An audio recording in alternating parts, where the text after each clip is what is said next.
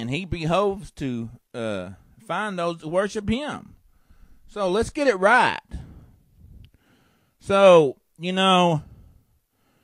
when you begin to understand who you're supposed to serve and who you're supposed to seek, then your miracles and your prayers will begin to receive answers, But God looks at these people that are wrapped up in demonic doctrines of devils, and when they pray, God looks at it like they're praying to a tree, because they're not asking him, because, see, they're enduring doctrines of devils. They don't even know who he is. If you was to ask people who God is and what is his name, you know what they would say? They would say God. You know what I mean? So some of them would tell you that Jesus is the Father. And see, we know that is not true. Jesus is the Father's Son. But see, if those wicked doctrines of devils can continue to consume you and be taught to you by wolves in sheep's clothing, they can get you praying to a source that is not a source. And what happens is you get discouraged because you don't receive answers, to your prayers. So you've got to learn who the Father is. And you've got to understand he has a name. And he has his own separate,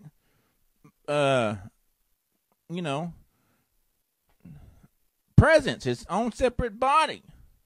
So, and when you'll learn that, when you pray, you're supposed to pray to Yahweh the Father in the name of the Son, and pray in the Spirit. And the Spirit means truth, and with your attitude, pray with a good attitude. So, and when you will do that, guess what? You're going to receive some answers to your prayers. So, God's name is Yahweh. And we can look at that in Genesis 2:4. Okay, and we're going to read it in the Hebrew.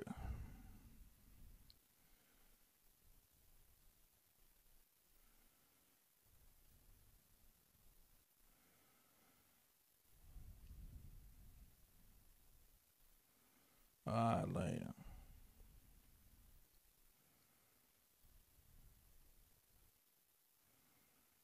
And here's what it says.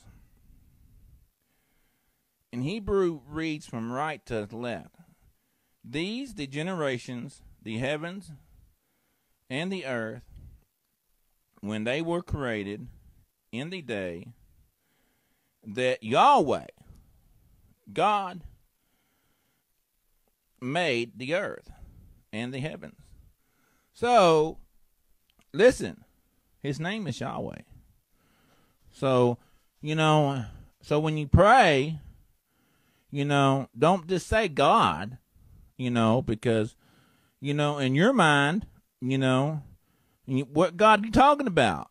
Are you calling, who are you calling God? He has a name. So you say Yahweh, Father, in the name of your only begotten Son.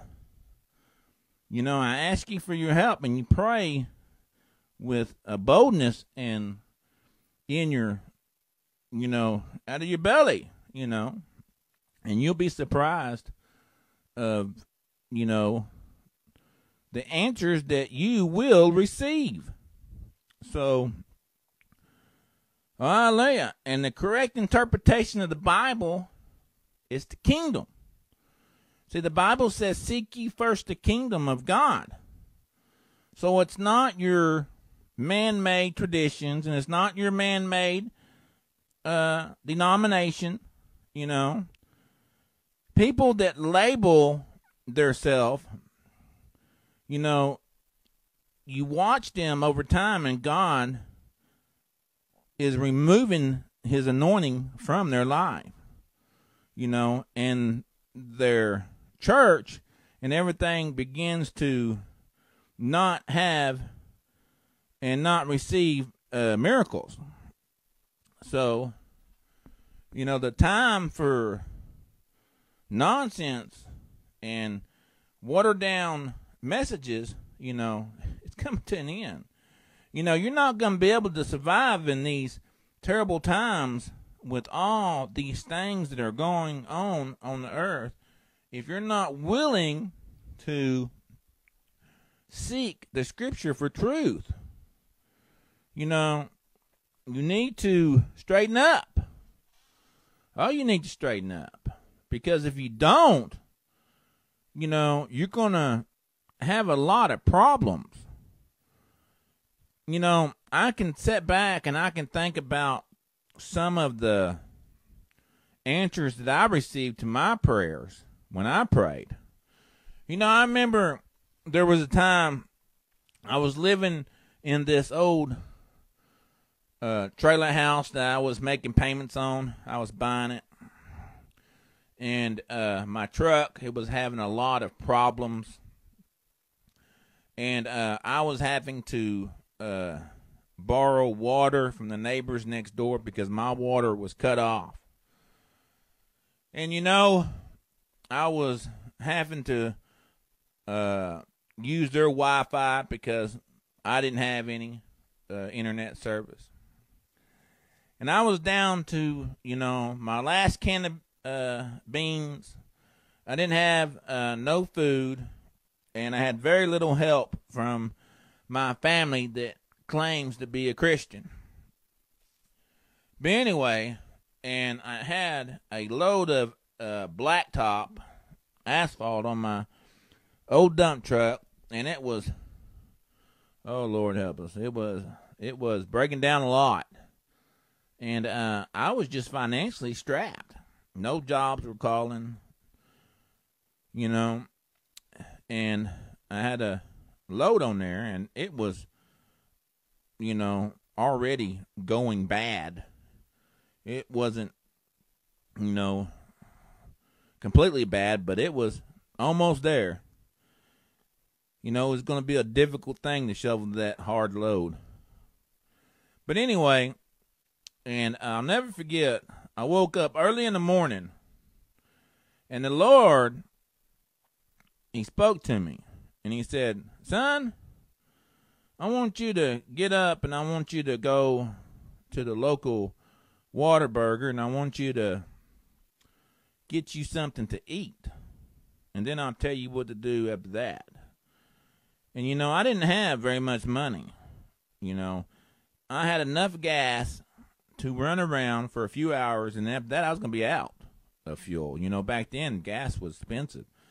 You know, it was, you know, a lot like now, you know, $3.50, $4 a gallon. And it was hot. We was having a dry spell. You know, the lake was at a record level low. You know, it was a tough time. Like I said, I wasn't getting very much help from my family at all. So, but anyway, I listened to the Lord, and I got up, and I went down there to the Whataburger, and I pulled in the parking lot, and I got me a number 2 and a big diet soda, and I listened to God. He told me to pull off to the side of the parking lot and park long ways, take up a few parking spots. Park right out there by the entrance, the exit. And but anyway, and it wasn't long after that, a guy pulled up in a little S10 by the name of Ray. And Ray invited me to come down to his house and to give him an estimate on his driveway. And that driveway turned out to be a $5,000 pavement job. The guy gave me a deposit. I went and bought the material and done the job. I went from being broke, busted, and disgusted to having a pocket full of hundreds. Because God, He helped me.